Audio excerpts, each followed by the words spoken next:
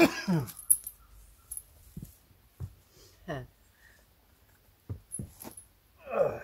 smells it.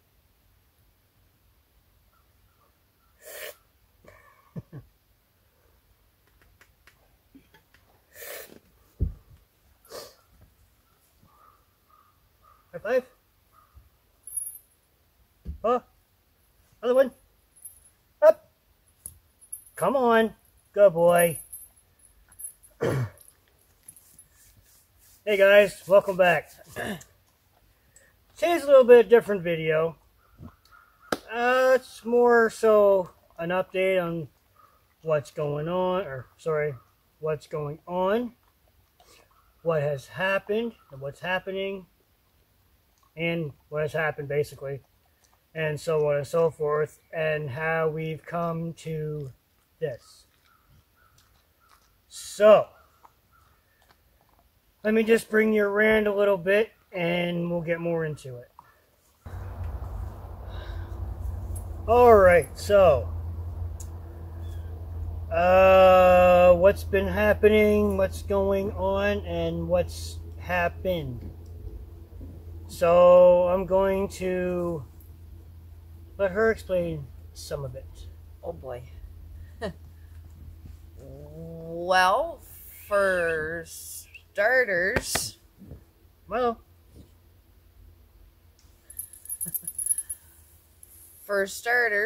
roughly the middle of August, we got a eviction notice, which it happens every day, unfortunately. We got it's been a lot to take in. So yeah, roughly in the middle of August, we got an eviction notice. We looked for a place, couldn't find anything. I ended up buying a camper after a lot of searching and a lot of tears and everything else. Yeah, so I took my vacation pay, bought a camper, and well, that's what we're living in now. So, that's what's happened. What's happening now is we're still trying to get things sorted, situated, more organized to what we need inside the camper as opposed to what we need. So, right now, for cookware, we have one big frying pan, which we use, well, actually back at the apartment we use a lot. So we have that. We have our basic utensils like your forks, your spoons, your knives. We have a couple spatulas. We have the necessities you would need for a kitchen. Yeah, basics. Without overdoing it. Yeah. Our silverware drawer is only small, so I mean it's limited to what we can put in it. But we got our sporks, yeah. We got one of those in there too. Our forks and spoons in the drawer. A couple can openers, a couple, I don't know, odds and ends things, and our butter knives and sharp knives. Our sharper knives. We got the sharper knives with the blade down so we don't cut ourselves or cut herself. Butter knives, we have them standing straight up, obviously, because they're duller than a paper clip. So, we have our basic blankets.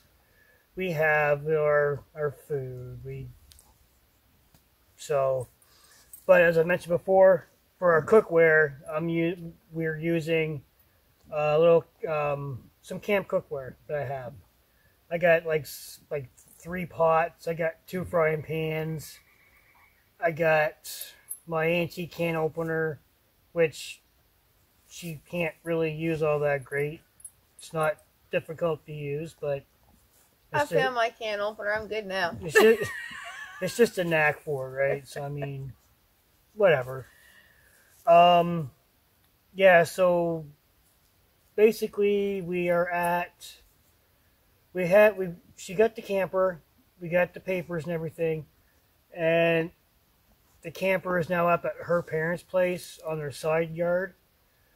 So I don't know if you can see or not, but you can see my four-wheeler there.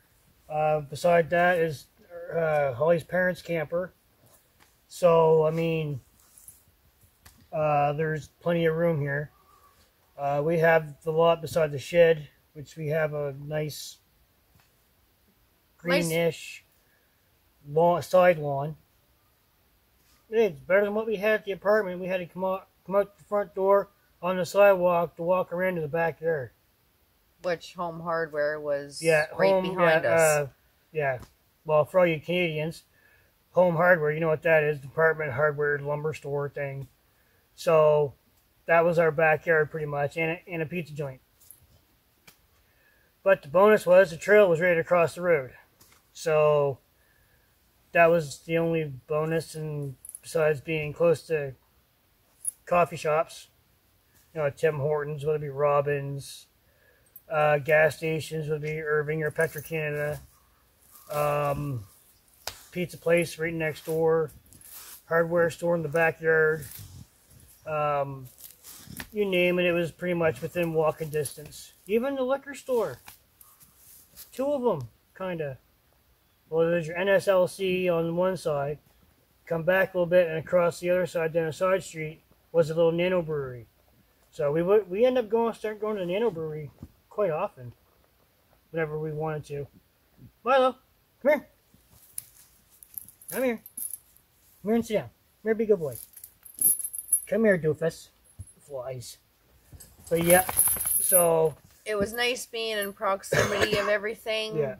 But in the end, it's nice being back home. Literally, I'm back home. For her. For her. For me, I wasn't really partial to living up on a mountain, away from everything and everybody, but you know what? It's kind of growing on you, isn't it? I've lived on a mountain before when I was growing up.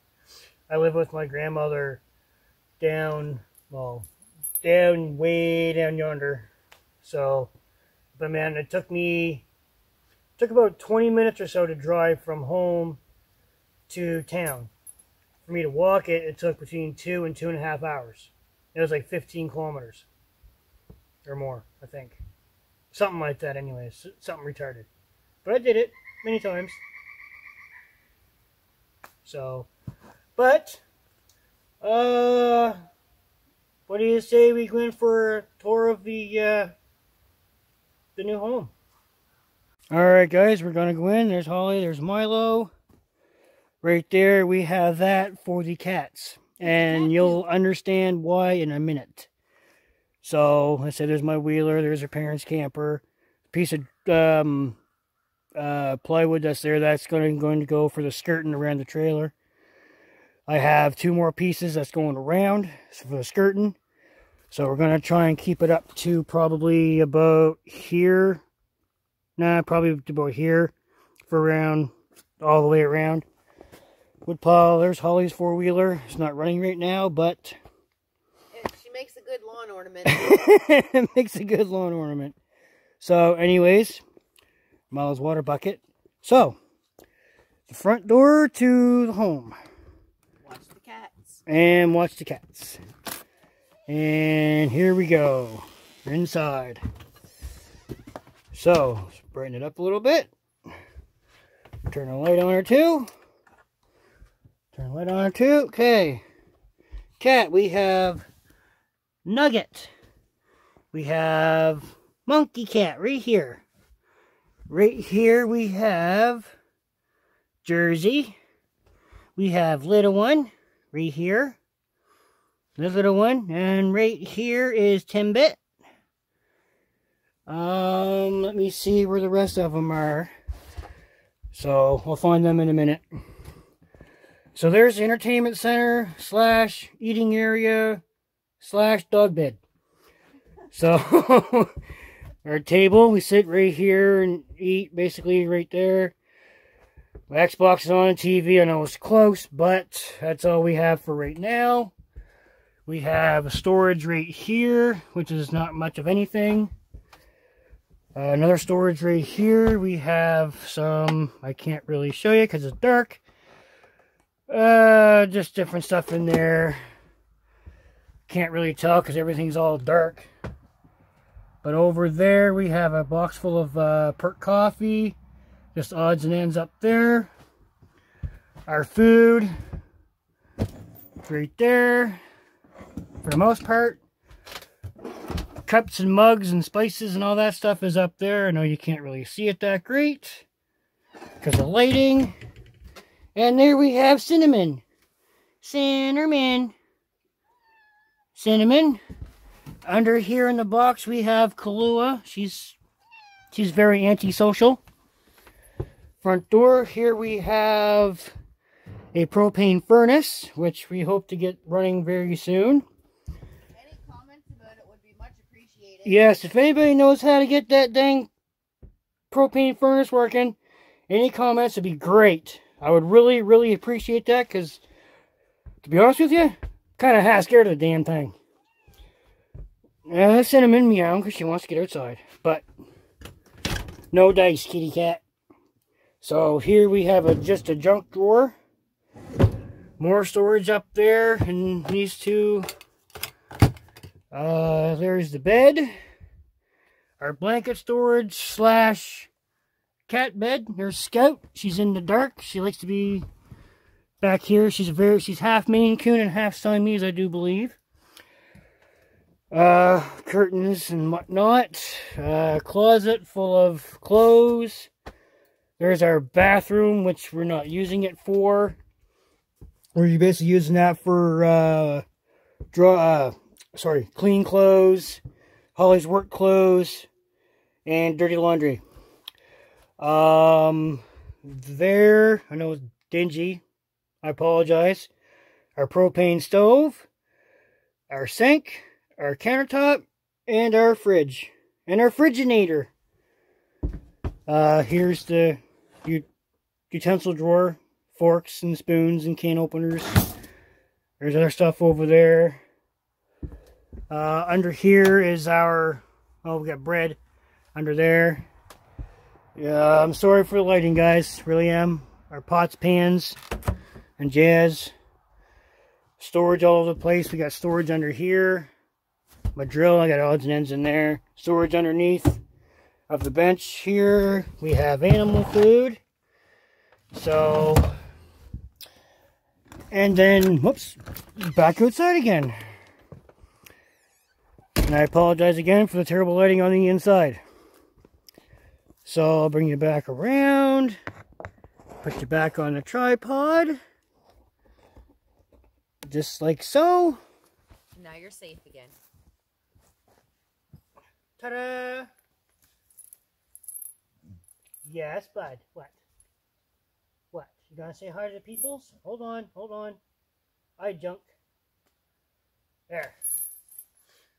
Now, what? I'll say it again. I do apologize for the bad lighting on the inside. I know 12-volt lights don't give off a whole heck of a lot, but hey, it works. So, but anywho's, I think that's about it. I could give you a little tour of the property, but I don't think her parents would appreciate that a whole lot.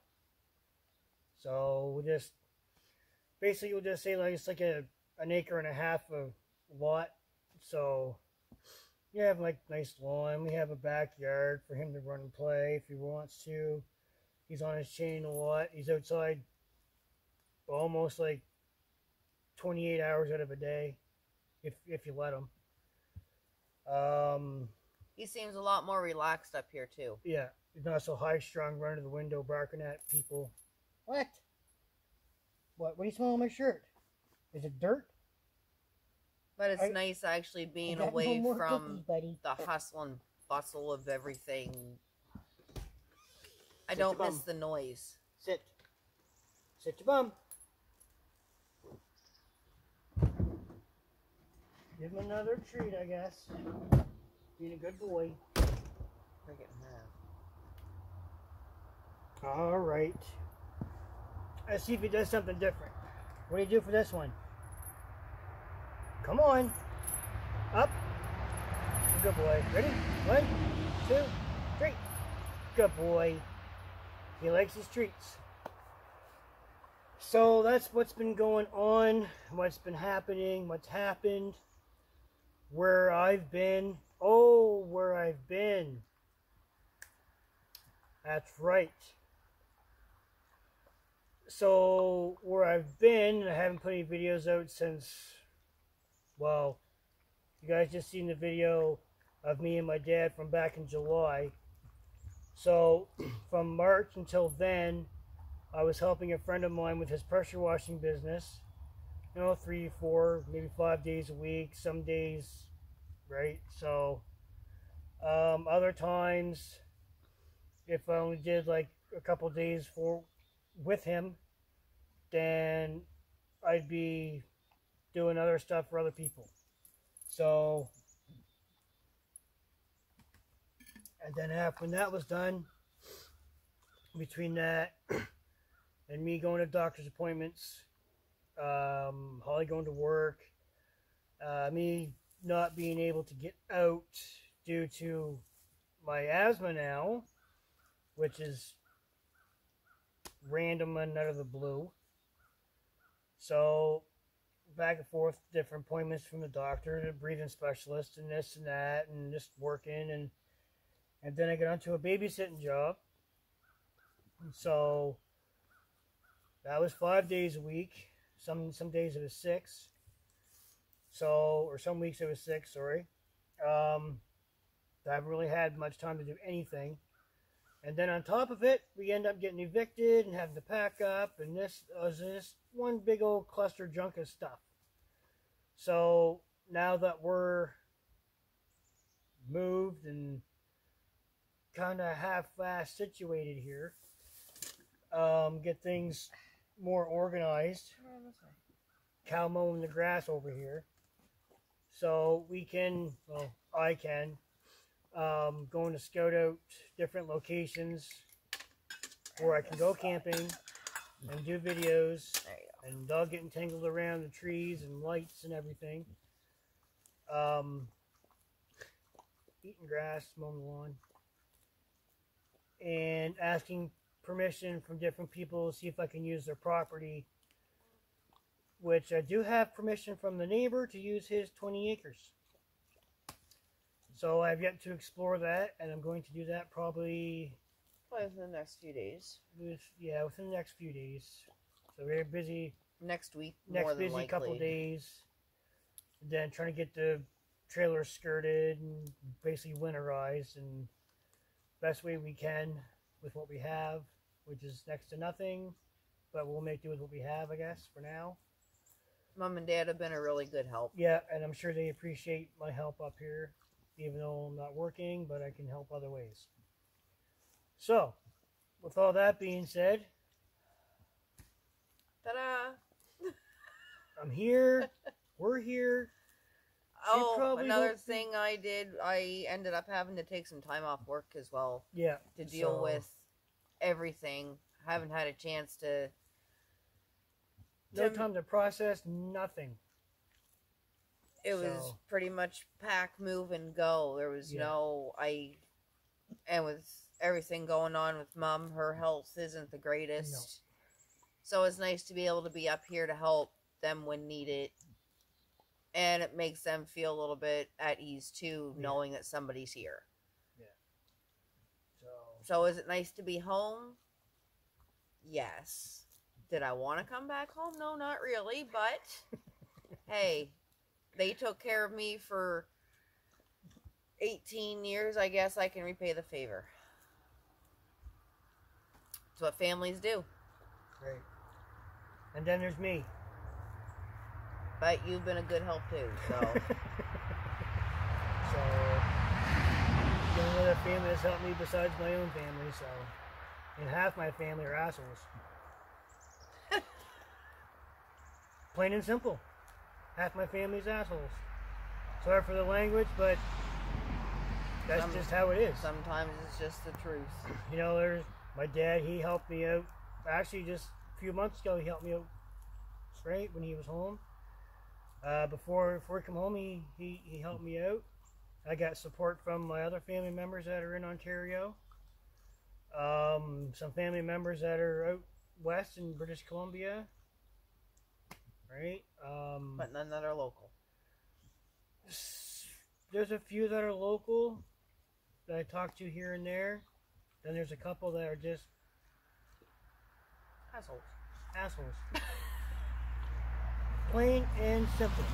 Excuse my French. Yeah, plain and simple. So, but on a brighter note, I got more places to go camping and some new places for you guys to see. And some of them are just... Wow. Yeah. It's like I've been down that way. Now I'm up here. There's stuff that way that I did not know was there. As far as that goes, I didn't even know it was there. And I grew up here. Just goes to show what an ATV can do. You can explore and find different places. Doug's gonna spill my coffee. If he's not careful, I'll hurt him. No, I won't. Get over here, Dodo Brain. Get over here and sit for a minute. There you go. Hit your bum. Oh, there we go. And maybe before snow flies, if Holly wants to, we'll go camping and we'll bring you know who with us for a night. See how he does. We did pretty good the very first time we went camping when we took the kids. Yeah, but anywho's, that's our update for you. Yep, it's an update and a wrap up for this video, I do believe. Sorry for the rambling. Well, that's what update videos do. So we didn't do much. We should have had a fire going and cooking steak or something, but we gotta go to the grocery store. We got no money until tomorrow. You mean bologna, right? No, that's gone. I already ate that in sandwiches for my lunch. Oh, well. So we got no meat. Well, it's in the deep freeze, but it's saving that for a camping trip. So to get different stuff, I go to the grocery store. But anywho's, we're going to end it right here. Malo's going to say bye. Bye. Say bye. Say bye. Bye. All right, guys. Till the next one. Catch you later. Later. You, buddy. What do you think? You good boy. Look at him! All right, guys. See you later. You're a good boy.